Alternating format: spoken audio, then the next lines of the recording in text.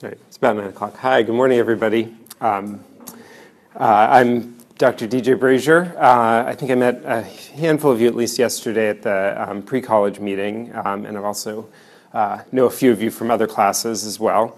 Those of you that are CMU students, I want to welcome everybody to Molecules to Mind for this summer session. It says spring on that. Sorry, I didn't update that when I changed from last spring. Everything else is up to date, though, I hope. So this course is designed to be an introduction to neuroscience. A couple of the quotes that I have up on top just emphasize for me two of the key goals that I have with this course.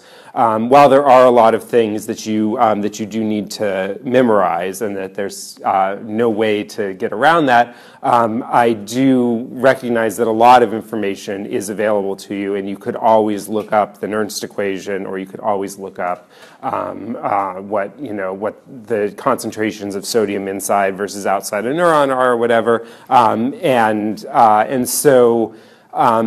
While there are things that you do have to memorize, my goal is not to force you to memorize unnecessarily, but rather to think critically about scientific processes and neurobiology, and in particular neurobiology research.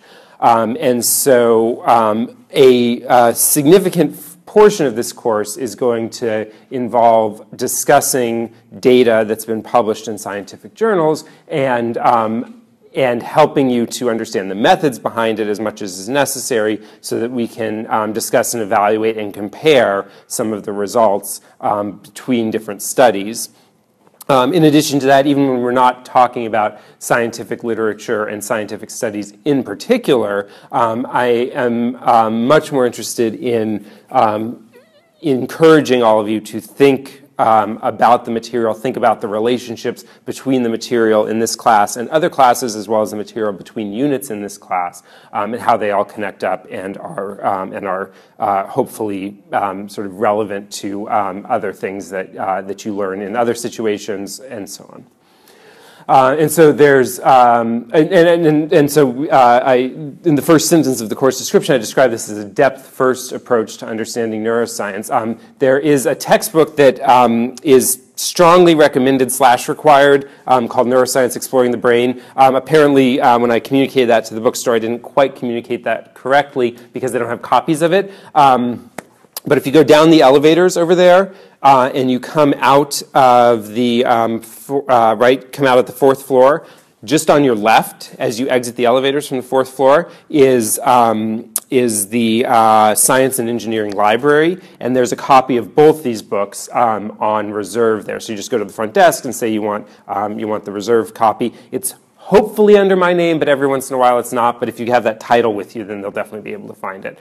If that doesn't work, then something's gone really wrong, and I need to go yell at the library about that. I'm in the process of trying to work with the bookstore, but for now, probably you'll just end up having to order the book on Amazon. You may be able to succeed in this course while sharing it with somebody else. It's sort of up to you. In addition to all of that, I have course notes that I put out after each lecture. Occasionally I run like a day behind, so maybe after 2 lectures. And those are designed also to give you the highlights, and it's what I've written as the highlights of the material in this course. And so between all of those resources, hopefully you'll be able to find what you want. Actually, in addition to that, I should mention back there's a camera right now, and you have all this little slip of paper about filming. I'm going to be making the videos of the lecture available unless I start to see attendance drop off, and then I'll start sending emails like, hey, everyone needs to come back, or else I might have to stop doing the lecture, making the lectures available. Because a good portion of what we do is in-class activities, and I don't want you all to miss out on that just because you have access to video recordings. I still strongly encourage you to take notes in class, because having your hand move while you're doing this is very valuable for your ability to retain the information. But if you miss a little something, then you'll be able to catch it back up. Any questions just about that sort of general overview? Yeah, sure. Is the book online? No, the textbook, not that I'm aware of. There are electronic copies available. There's a service that I know of called CourseSmart, and I don't remember whether it's, I think it's COURSESMART, or they may string it together and they may sort of lose an E and an S somewhere in there. There are other places, and those are actually available for cheaper. Amazon probably also has a version, maybe not the 5th edition, but as I was mentioning to a couple people beforehand, I actually have still sitting on my desk the 4th edition, and so if that's the one you get, then that should be fine. Was there another? Oh, sorry. Did you have a follow-up to that? Okay. Was there another question? Oh, I was just asking if the 4th edition was. Yeah, the 4th edition is fine for the book. Yeah, it's most of the slides that you'll see actually pulled from the 4th edition because this has only been out for a couple of months. So yeah. So I'd also like to introduce everybody to our 2 teaching assistants, Megan Bartoshuk back there, and then next to her is Amanda Kuhn. Megan's going to be here for pretty much the whole semester, and just finished taking this course with me this past spring. And Amanda, I don't think, did you ever take Molecules to Mind with me? No, Amanda's taken several other of my classes and knows all of the material because I used to teach an upper division class, and a lot of that material ends up getting covered in this one. But both of them, and Amanda's a neuroscience major and has a lot of background in upper division courses that cover a lot of the same material. And so both of them are great resources to you. And they don't have set office hours. They are going to be available, especially leading up to exams. And also, along the same lines, my email address is, of course, also on the syllabus, as well as my phone number. I'm going to be in my office Tuesdays and Fridays from 2 to 3. That's time set aside every week to be available to everybody. Please come by during those times, or if those times don't work, then just send me an email. And aside from my other class, which I teach from 3:30 to 5, I can make myself available at other times during the week. And I strongly, strongly encourage you, especially because this is such a fast-paced summer course, to not hesitate to contact me. We cover in this class, in 3 class periods, what during the academic year is a week and a half. So if something's not making sense to you and you wait 3 days, you're already almost 2 weeks behind in the material. That's not intended to scare you. It may sound scary, but it's not intended to scare you. It's just intended to encourage you to not hesitate to let me know as soon as things aren't making sense. Or if for some reason you're scared to talk to me, or you just are more comfortable talking with somebody who's a student, Amanda and Megan are both available as well to discuss those with you. Any questions about that stuff? Okay.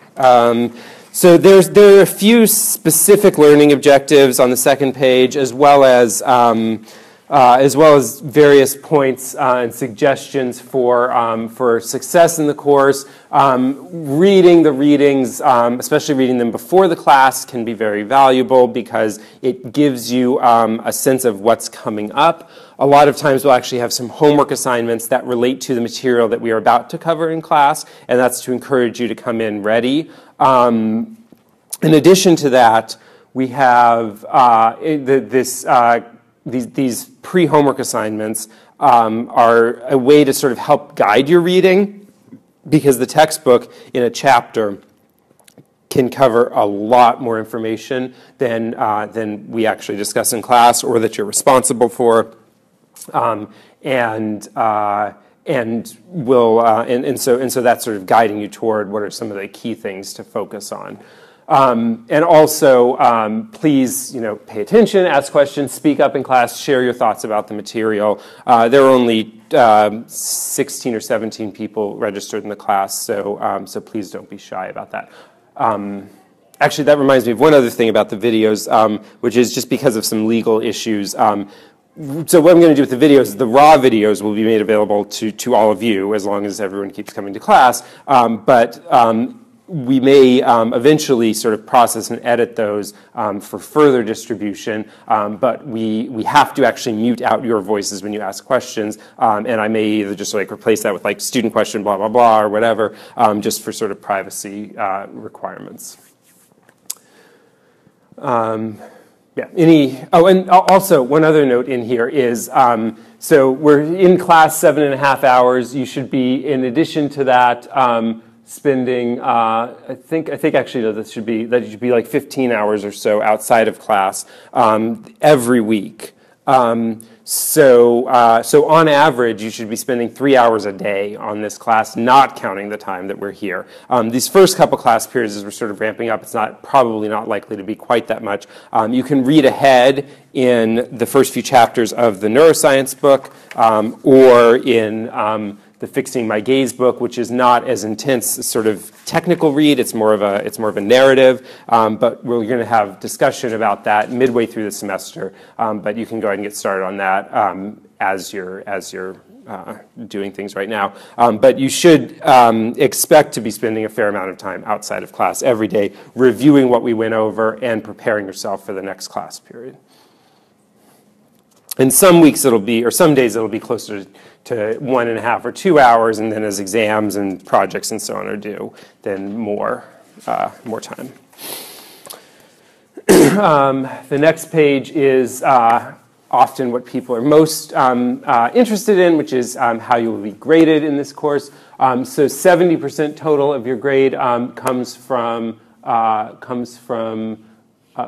is that adding up to 100? I don't know. Something's, yeah. Is that adding up to 100? I can't do math right now. Okay, good. All right, good. I can do math. Great.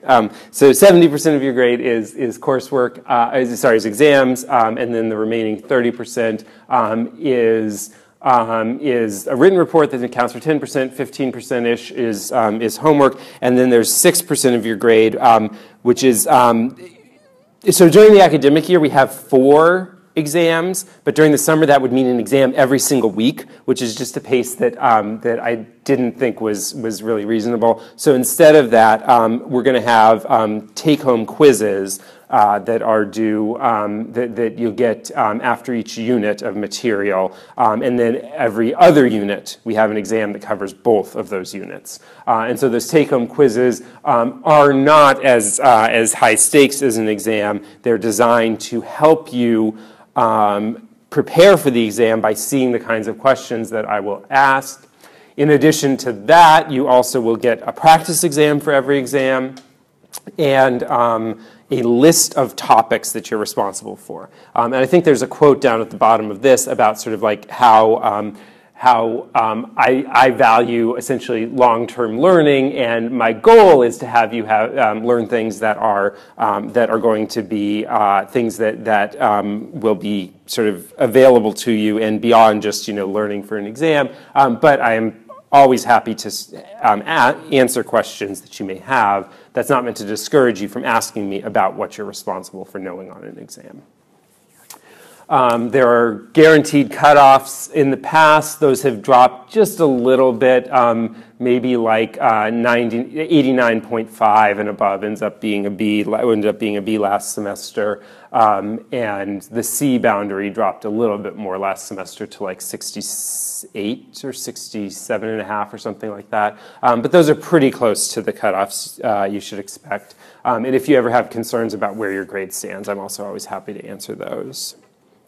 And then there are notes about exams and midterms and regrades and so on, in-class activities. One other thing is actually it's probably later this week, I'll give out a little bit more detail about the final report that's due at the end of the term. That's worth 10% of your course grade. And for that, the basic idea is that you're going to choose your own primary research article and then write up a report about it. Okay, so what questions do people have about any of that so far?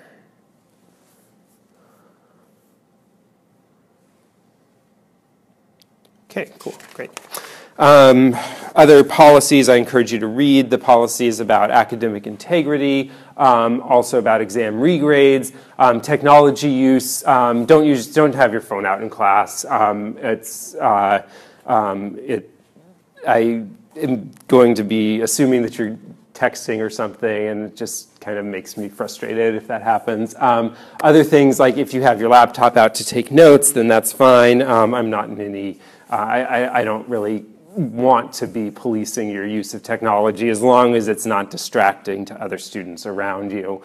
If you have a disability or you're not sure if you do or don't have a disability, then you can contact Disability Resources, and they can discuss with you if you want to get a memo that they write specifically for you, which just doesn't describe to me what disability you have, but does describe to me what accommodations are appropriate.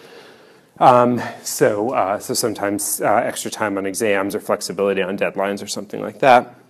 And then the last point is one about classroom citizenship, which is kind of relates in a way to the technology point, which is that you're choosing to be here. All of you have other options. There are, for every one of you, other courses that you could have taken, and so the choice to be here is one that you've made, and by choosing to be here, I hope that you will be attentive, be respectful to other students as they make comments in class, and the flip side of that is that I try very hard to make this into a valuable use of your time, so that you're not bored while you're here. If there are things that I can do to help make the class time a more valuable use of your time, then I'm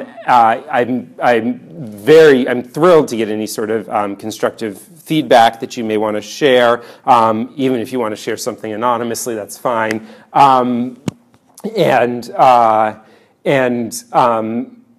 As the semester goes on, if you have questions about the material or anything like that, of course, I'm always happy to answer those as well.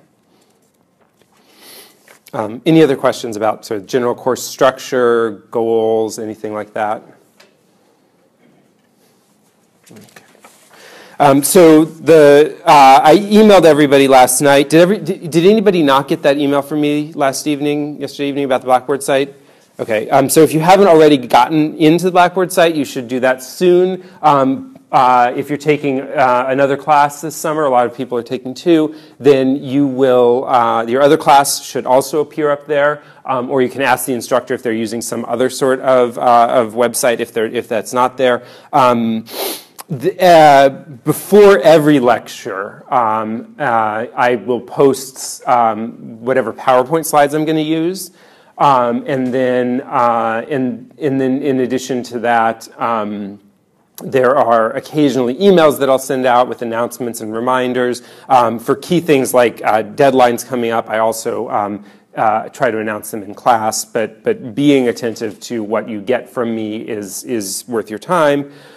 And then also through Blackboard, I will post links to where you can to view the recordings of lectures if you want to go back.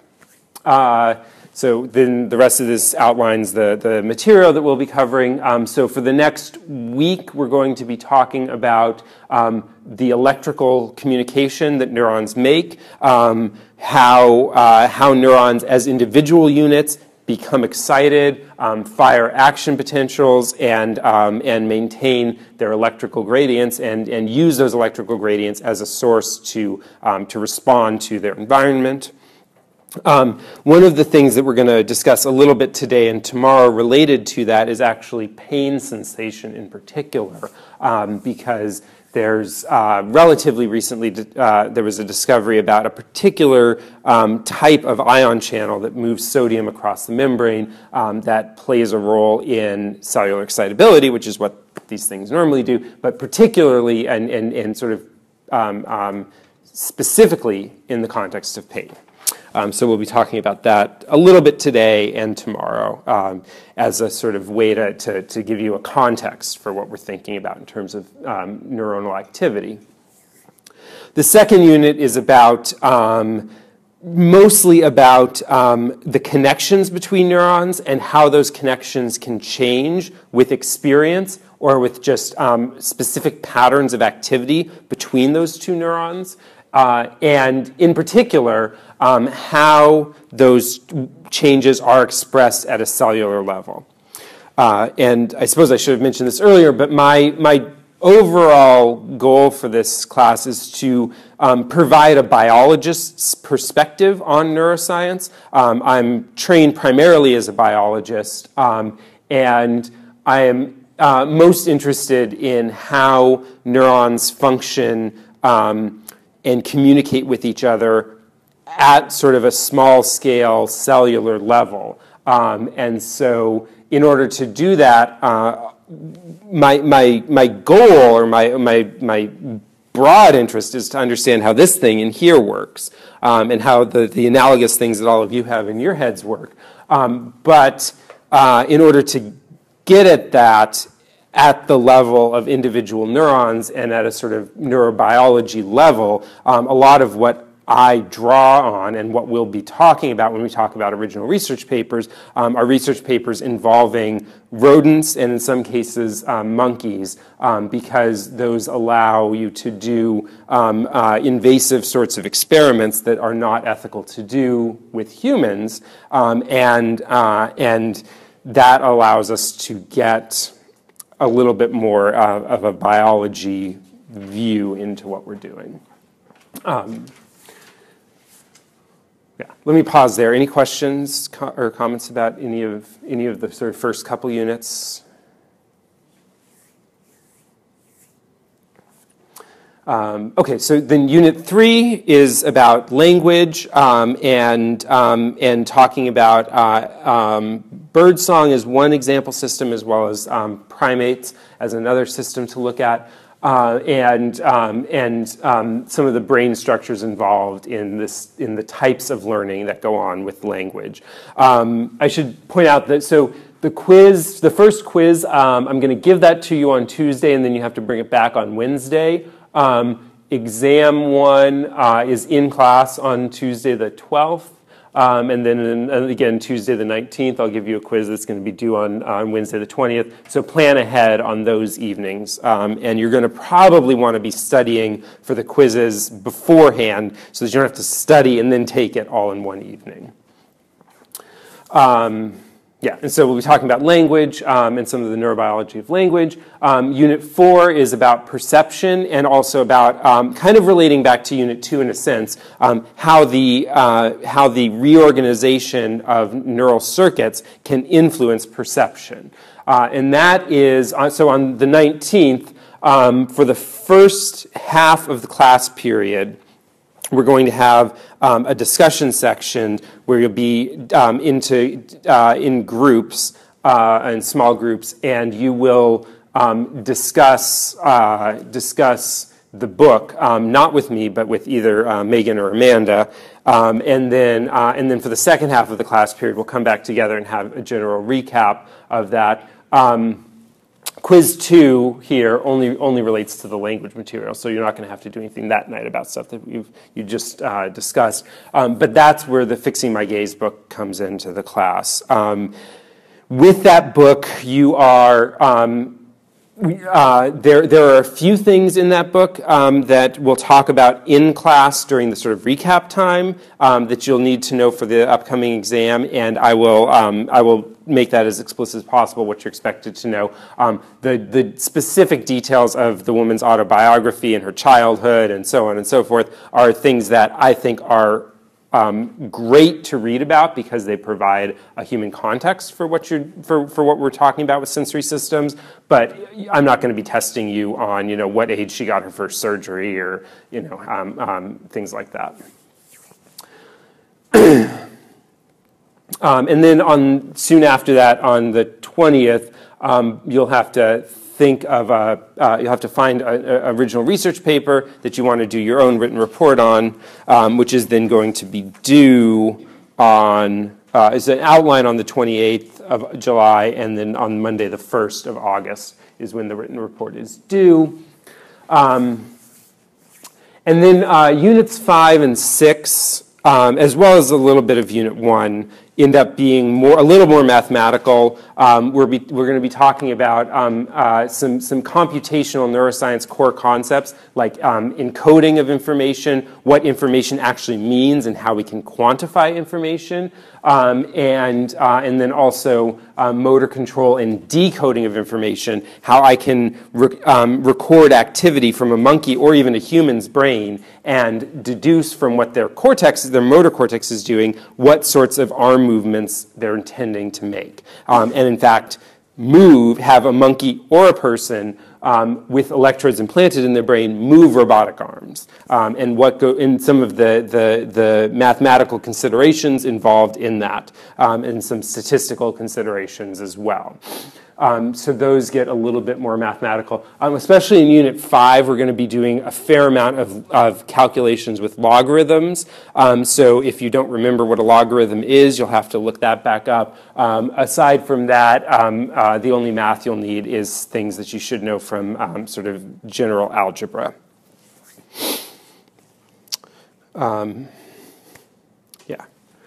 And then I've reprinted here, and on your copies you don't have this, the thing about filming, but on the online version it has the whole thing about filming added on the end. But I've just reprinted the core, what all the evaluation metrics are. And then on August the 5th, there's going to be a final exam. So, yeah. All right, so what questions do people have about any of that?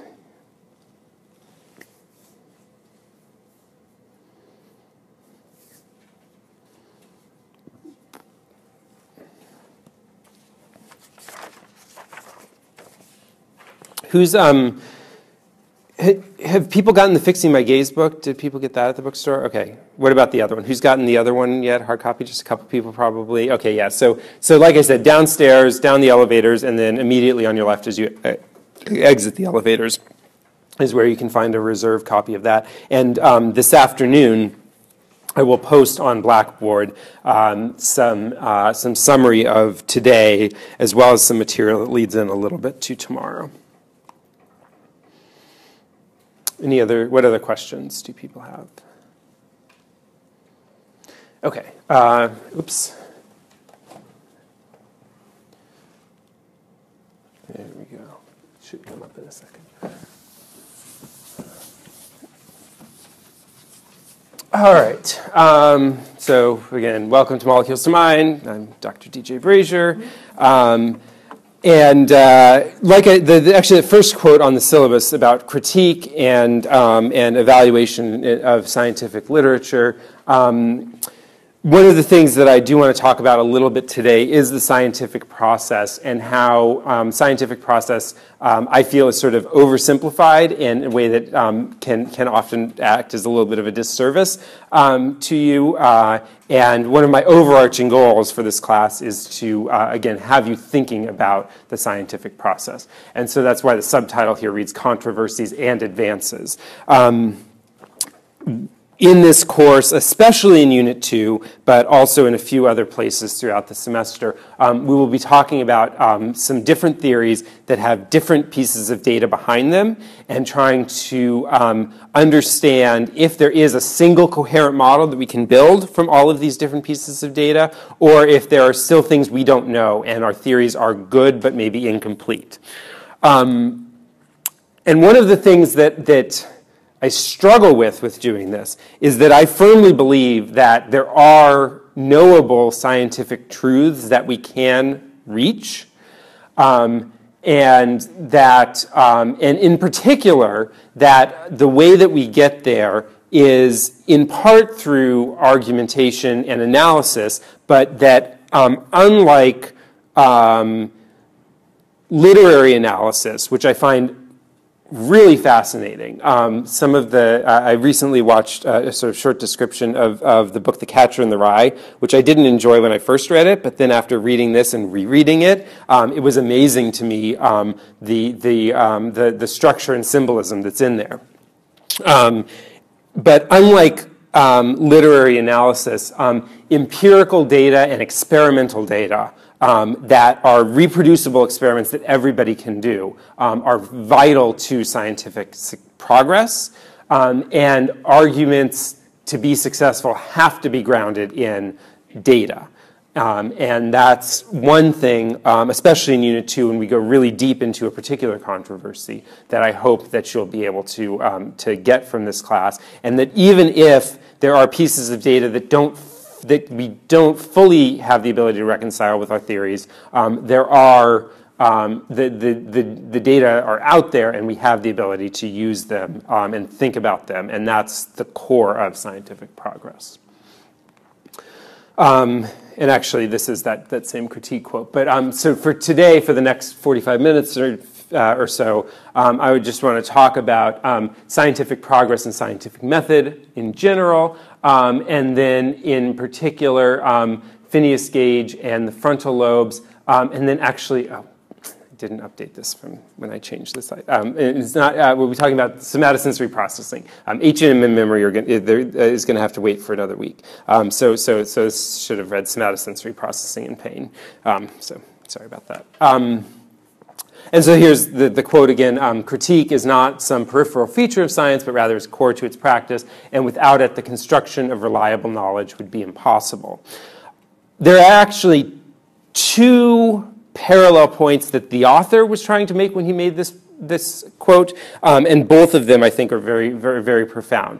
The first is that in order for you as a student of science to understand and build for yourself reliable scientific knowledge, you need to be critically thinking about what you are learning about. You need to be I believe, aware of and thinking about the data behind the theories that you're learning in order for you to have a reliable understanding of why we as a community of scientists believe the things that we do.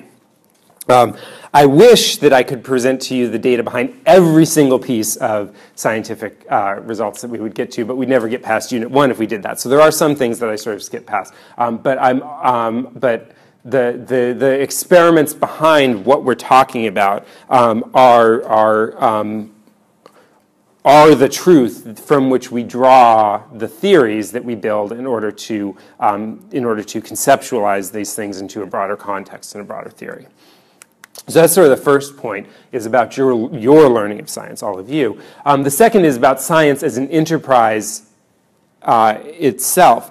So scientists are always critical of one another's work. And in criticizing one another's work, we encourage each other to think about possible explanations that might have been missed the first time around, and provide evidence to show that what we think is going on is really happening, and that the possible explanations that we thought of the first time around are actually correct. Maybe there's some, I have an experiment to test between A and B. I rule out B, so I conclude that the answer is A, and I say, okay, I publish this result. A, that's the answer. That's what's going on. But somebody else comes along and says, well, yeah, sure, B doesn't fit with your data, but there's another possibility, C, that might fit with your data, and this is why.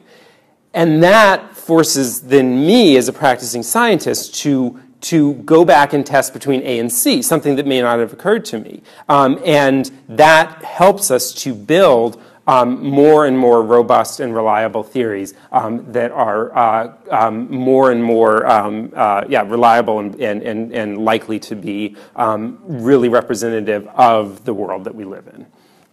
And because that's so critical, it's again something that I do want to emphasize in this summer.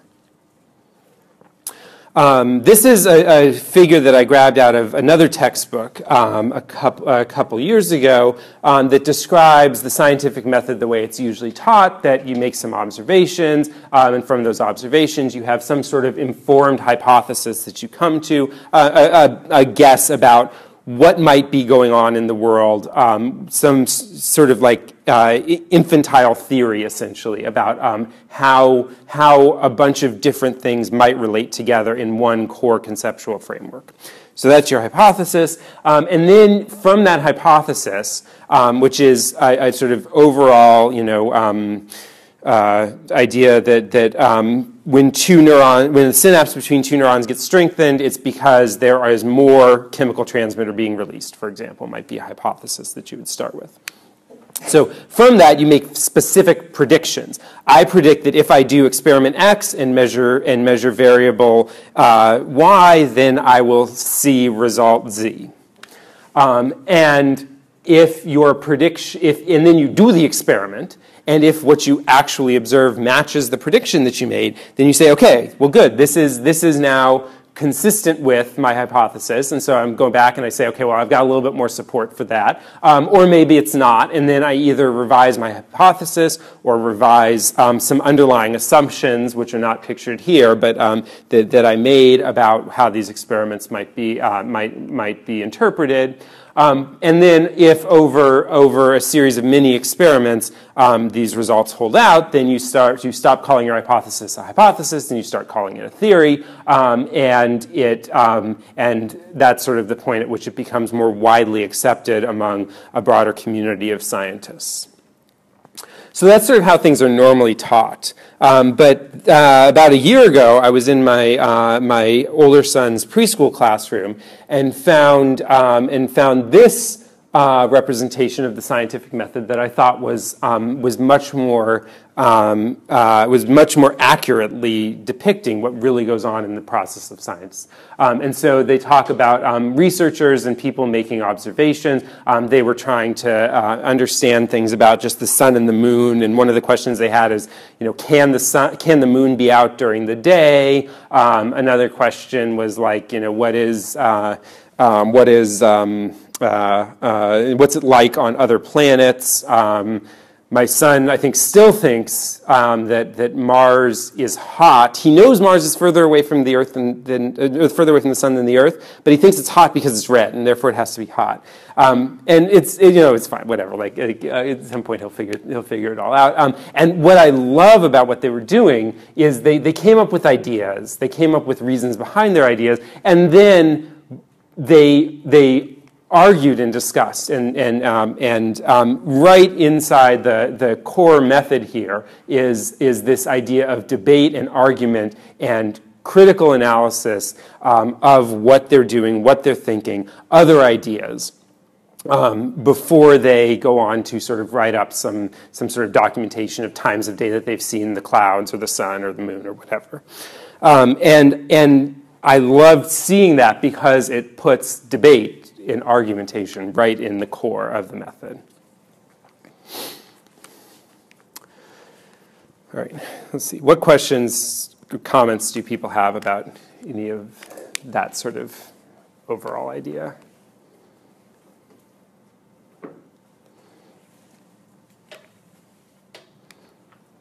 Okay. So next topic is to talk about this guy, Phineas Gage. Who's heard of Phineas Gage before? Okay, so let's see. We've got maybe 5 of you. Okay, good. So you'll have to bear with a little bit of the background that you probably already know about Phineas Gage for the sake of the rest of us. So this is actually the only known photograph of Phineas Gage, and it was only discovered in somewhere around the 1980s. Some elderly couple was looking through some family pictures and couldn't figure out where this was from, and it turned out that that some of their ancestors had known Phineas Gage, and somehow a picture of him got put back through. And at the time, they didn't realize who it was until they started researching and asking people around, and they figured out who that was. So Phineas Gage is the most famous patient in the history of neuroscience, probably the most famous patient in the history of medicine itself.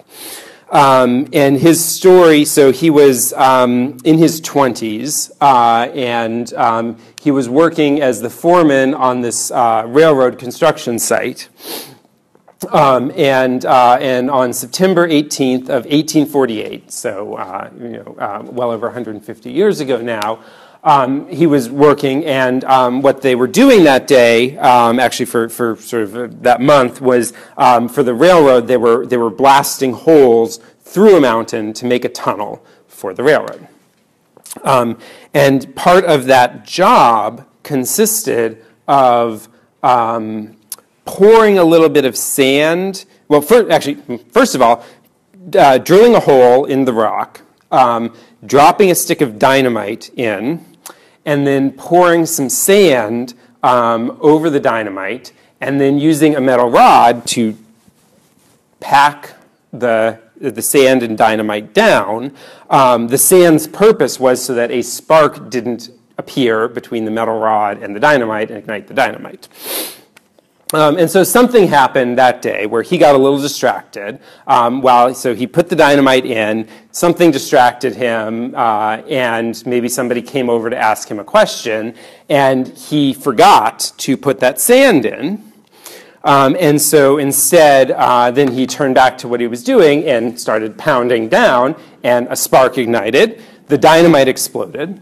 And this metal rod, and this one that he's holding here is the actual metal rod that did this. This metal rod came flying out, went through his, I guess it would be the left side, so it went through the left side of his, underside of his face, kind of just missing his jawbone, and went straight up through his, behind his left eyeball, and went flying out the top of his head 30 feet and landed 30, 50 feet away.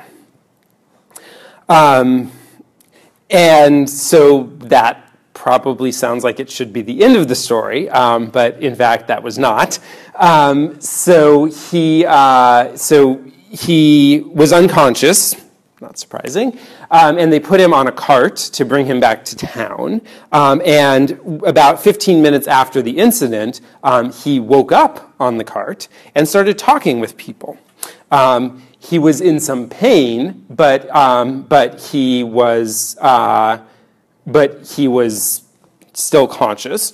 He came to the doctor, and the doctor said, "This is." I don't believe you that this happened. I don't know what this hole in your head is, but I don't believe that something literally went through your skull. You would not be here talking to me. And then he sort of had a little bit of a coughing fit, and the doctor reported that a teacup full of brain matter landed in the doctor's hand, at which point the doctor was like, oh, maybe that did happen.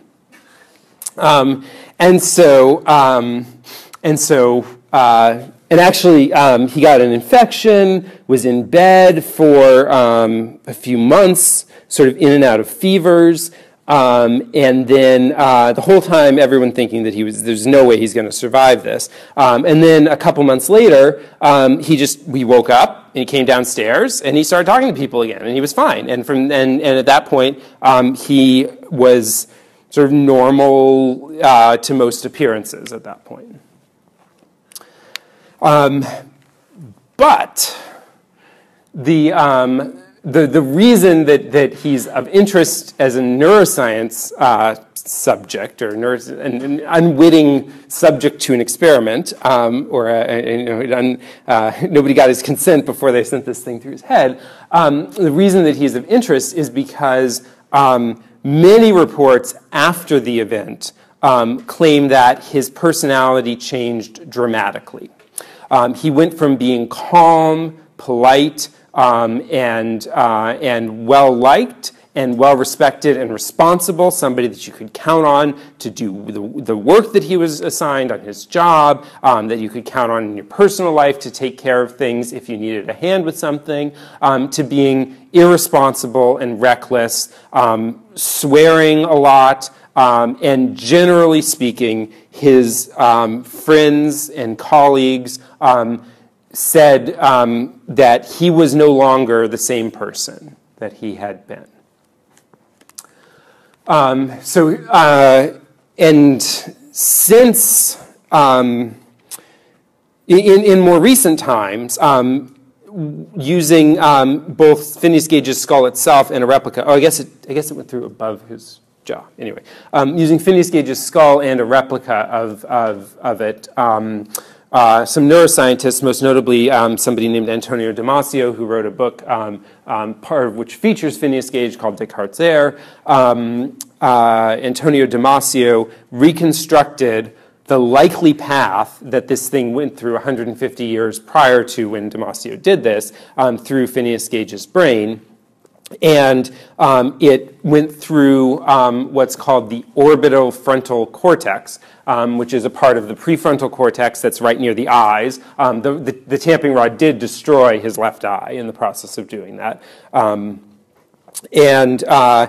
And we know now from other cases where people have had strokes that affect this brain area, or motorcycle accidents or other things that affect and damage this brain area, that damage to the orbital frontal cortex often leads to impulsivity and lack of attention to detail, inability to keep one's life organized, and so it, based both on the reconstruction through his skull and also on the symptoms that were reported, it's likely that that is what was damaged.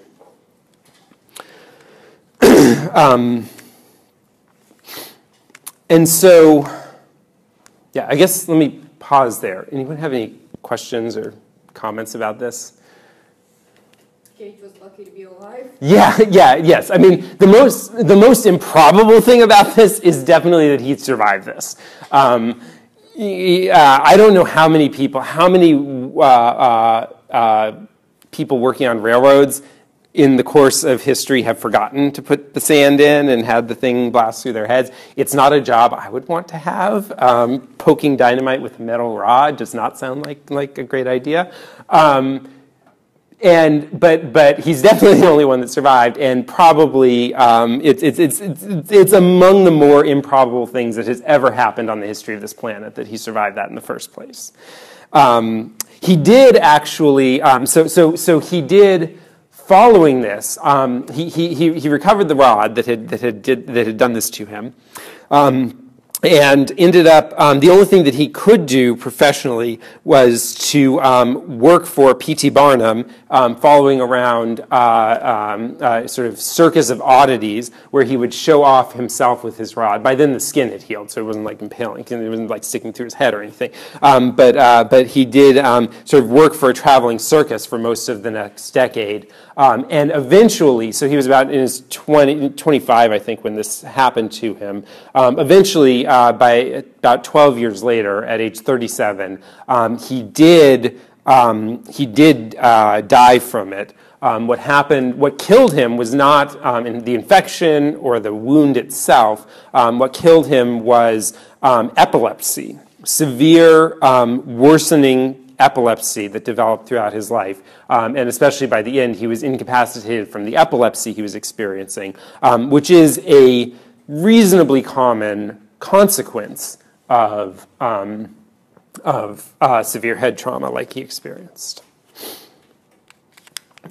There are, of course, numerous accounts of Phineas Gage. Actually, there is a short YouTube playlist that I put together, including a couple accounts of Phineas Gage and a song somebody wrote about him, which I will send out to everybody to take a look at if you want to. So yeah, so that's sort of that's what happened to him. His skull remains on display at the Harvard Warren Anatomical Museum. This is the way it used to be displayed many years ago, with the tamping rod through it in the path that it took over 150 years ago. More recently, the display looked like this, with the top of his skull removed, and you can see the exit hole, as well as some of the damage that was done as it passed through, and then the tamping rod itself is adjacent to this exhibit of his skull. And so, like I said, we've learned now, it's probably the orbital frontal cortex. We have reason to suspect that that sort of area would cause this sort of damage. But the thing that I think is the most remarkable about Phineas Gage's story, with the possible exception of the fact that he survived at all, and the reason that we care and that this is all, like you take an intro neuroscience class, and those of you that have heard about it, probably first day of some other neuroscience class to talk about Phineas Gage. The context behind Phineas Gage is that at the time, there was a lot of debate about what the heck the brain is. And I think everyone who's here believes that the brain is at least largely, if not entirely, responsible for who you are. And the physical processes that occur in your brain are a major, or perhaps the sole determinant of your behavior, your thoughts, your perceptions, your actions, your personality.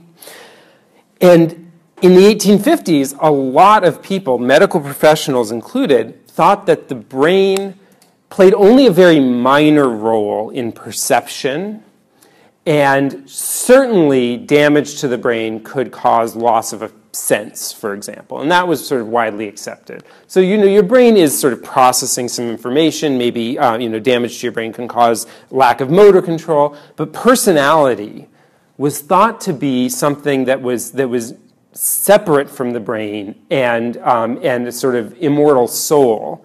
And while I don't think science has anything to say about whether or not there is an immortal soul, certainly from Phineas Gage and many other cases like him, we know that the physical events in your brain do affect your personality and your behavior in a way that people thought wasn't possible in the mid-1850s. Of course, there were cases of brain decline. There were many sort of degenerative diseases. But this is one case where you can point to where on one day, this guy was kind, likable, gentle, calm, dependable, and then after he had a violent brain injury, and after he recovered from that violent brain injury, his personality was totally different. It's not some sort of degenerative process of sort of his spirit growing old or something like that. It's a physical event that changed his personality. And that, especially having like a single case to point to, is very persuasive for shifting the discussion about the relationship between brain and personality. And that's why Phineas Gage is really such a core figure in the history of neuroscience. Any other questions or comments about that before we kind of move on to other things?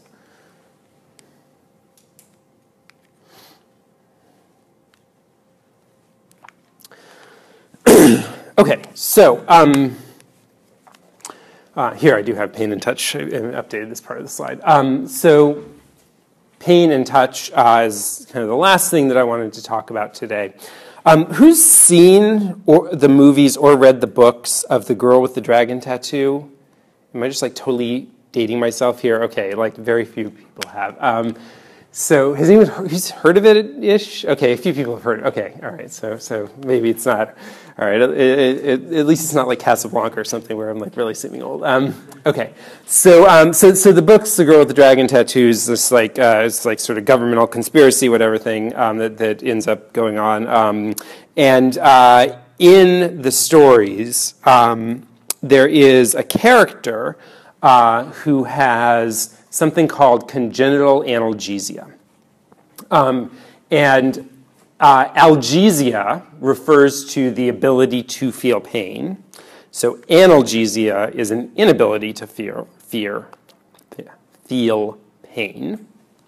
Congenital meaning that it's either something early developmental and environmental or genetic or some combination of those, but it's sort of throughout life. They don't describe, in this case, the molecular mechanism behind his congenital analgesia. We'll talk next time about a particular set of a few families who have congenital analgesia that runs in their families. But in the books and movie, his congenital analgesia sounds like you might sort of expect congenital analgesia to be like. I mean, so pain, great. No feeling pain. That sounds like a great deal. I'll take that. And he's this sort of Superman where no matter how hard you punch him, no matter how much you knock him down, put him in a building and it explodes and he comes out bleeding but still coming after you. He's this sort of unstoppable force because of his inability to feel pain. And in fact, congenital analgesia, as we'll talk about next time, is a real thing, but it is not something that results in you being some sort of unstoppable superhuman. Instead, what congenital analgesia universally results in is people being wheelchair-bound, dying young from infections, and otherwise crippled. And the reason is, I sometimes get a little nervous and had a little bit of extra coffee today, which is part of the reason why I pace back and forth. But one of the reasons that I'm up here and I'm sort of walking back and forth, shifting my weight around, or even all of you sitting down there, you sort of occasionally kind of cross your legs one way and cross your legs another way. You probably don't even notice it, but your body just has sort of like little ache. Your back feels a little funny, so you shift. Or you're standing up and you just sort of shift weight to one foot or the other because one leg's starting to sort of get tired out and sore. And you don't even really think about it, but that's critical for your body to stay healthy. As you stand or sit in a still posture for a long period of time, unless you've worked very hard to sort of put yourself into a comfortable posture before you do it, you are putting strain on some of your joints all of the time. And your body communicates that to you by little aches that show up in your knee and things, and then you shift your posture and it's fine.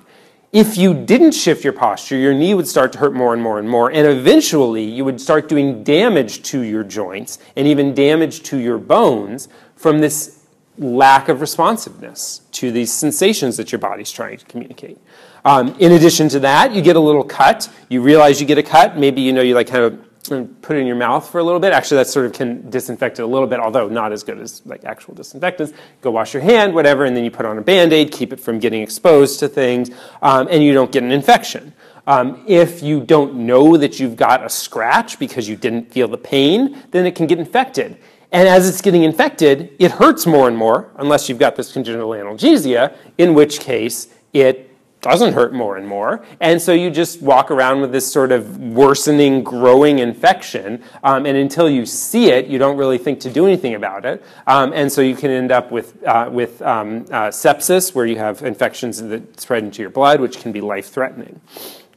And so that's why these people end up crippled from that.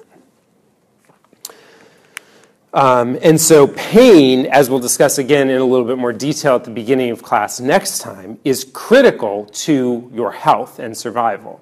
And that's going to be kind of one of the core ideas that we'll be talking about over the next, I guess really just into the next class period. Any questions, comments? Yeah. Well, I read an article about people with this condition a little while ago, and one of the parts of it, they were talking about like young children that would get into accidents because they have this condition. Like a little boy thought he was Superman, so he jumped off his roof. Yeah, that's actually part of the other thing is, so one of the things that we'll talk about next class period is people with congenital analgesia generally have normal cognitive function, but actually some of the ones that were studied in the one article that we're going to be talking about were working as street performers. I believe in Pakistan is where the families were, and they would be doing these like things where they like stab their arm with some big metal rod or something, just as like a way to attract crowds. It's sort of a modern day sort of P.T. Barnum circus thing. And then one of them did, I don't know if it's the same boy or another one, but one of them did actually jump off a roof as part of a stunt for this, thinking that this is sort of immortal. That's not the more common way that they end up dying is through these infections, and certainly ended up crippled. But yeah, that has happened. And there's also a story of a young girl that I'll try to find before class next time, or else right after class next time, who's in the U.S. Who has this same condition and has to be just like exceedingly careful about everything she does. Because she's been educated about what's going on and knows sort of the critical aspects of this, but still doesn't have doesn't get those signals. Yeah. Is that the girl that they talked about when she was little? She would like chew her hands and stuff, so they had to bind it up. Yes, I believe. Yeah, that's part of her story. So yeah. I'll find that news article and put it up on Blackboard either today or tomorrow. Other questions or comments about that?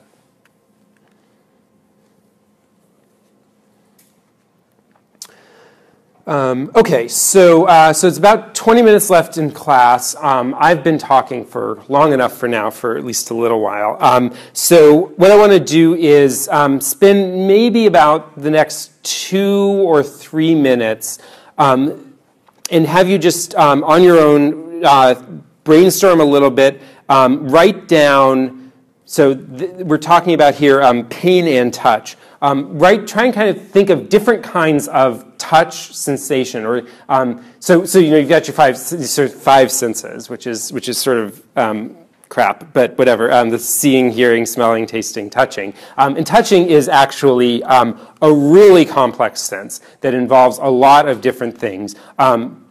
Pain is quite distinct from touch. And we'll talk a little bit more about that next time. So that's sort of one for free, one kind of touch. But try to come up with maybe 2 to 4 types of touch.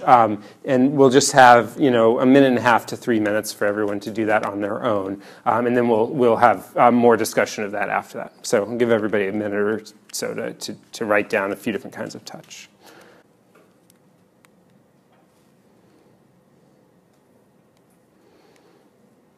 Okay, so probably you've gotten at least a couple down.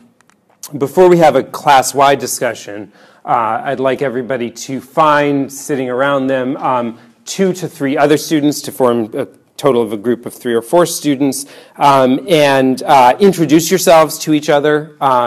A lot of you probably don't know each other, since a lot of you are here visiting from all over the country right now. And then once you've introduced yourselves, take out a fresh piece of paper, write down everybody's name on one side, and then on the opposite side, try to come up with a list collectively of 4, maybe 5 different types of touch, and then also try and group them together.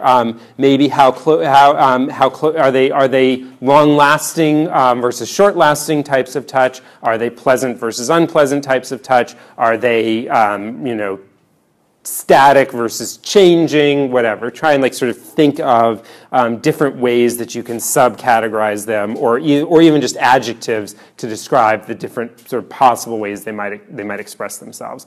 And then at the end of that, so at the end of class today, you're going to turn in this piece of paper with everyone's name on one side and the answers to this on the other side, and then make a second copy to take home, because there's going to be a homework assignment to do collectively as a group regarding that, or you can just use your phone and snap a photo to make your list. The reason that I have the answers on one side and the names on the other is because tomorrow at the beginning of classes we start discussing this a little bit more. I might put up some answers, but I won't have names attached to it. So don't write anything obscene or whatever on one side of the sheet or anything. So anyway, we'll have maybe let's say 4 minutes to work through this, and then we'll come back as a whole class and discuss all of what you all have come up with. So so on the Blackboard website, and again, please email me if you have trouble accessing it. But on the Blackboard website, along the left side of the site, there's something that says Assignments, and if you go to that, then you will see on there two things. One is the group homework assignment due tomorrow. So the assignment for tomorrow is to actually track down from the textbook, which may mean that you'll have to be going to the library, or from other resources, the sorts of sensory nerve endings that are involved in the different types of touch that your groups come up with, which is why you should make sure that you have a record of what you're about to turn in at the end of class here. And then the other thing is due by Monday, just a survey of, just to give me a better sense of who everyone is in the class, what everyone's backgrounds are, and also, I mentioned before we're going to have discussion sections about fixing my gaze in a couple of weeks, and some of those will be during the first half of class period. Others of those I'm going to try to schedule either at some time the day before, so that we can all, because that way we'll be able to have smaller discussion groups. But anyway, so everyone maybe kind of turn your chairs around-ish back this way.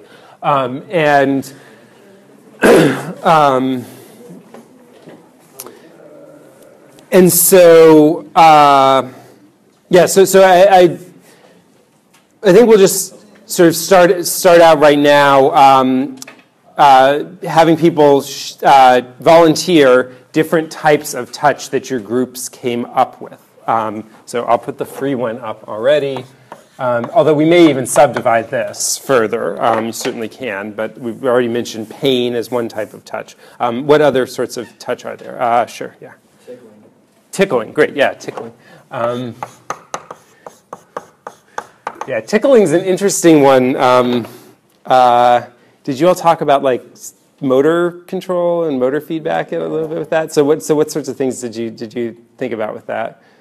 Muscle contractions and whether that technically counts as touch or whether that's just part of motor control. Oh, okay, yeah. So yeah, actually, that's sort of another type is muscle awareness. The technical term for this is proprioception. With tickling kind of interesting because you know I'm quite ticklish, but this doesn't get me laughing, and so the reason is that I know it's coming, but even more than that, like if somebody else does it, even if I know it's coming, it still gets me laughing because my like spinal cord doesn't quite know it's coming, even if something up here knows it's coming. And it's sort of interesting to me. It's like visual illusions where I know that these two things are the same length, but I still perceive them as different lengths, even though I know they're the same length. I just drew them the same length, and then I put the arrowheads on, and all of a sudden I perceive them as different lengths. And it's that sort of thing is sort of amazing to me to think about. That there's like stuff going on that I can know, but I don't know, the right part of my brain doesn't know. But anyway, were there other groups? Yeah, sure. Heat or like temperature? Yeah, temperature.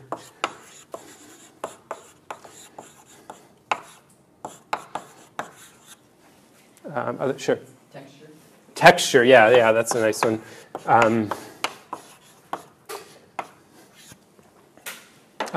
Anything else maybe from some people from the back out there? Sure, yeah. Pressure? Pressure, yeah, so.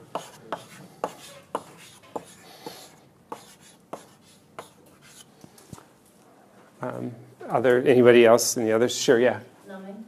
Numbing, oh, interesting. Sort of the absence of sensation. Yeah, that's an interesting one. But you do have a very distinct, like when I go to the dentist, my jaws sort of feel like it's fallen off. Yeah.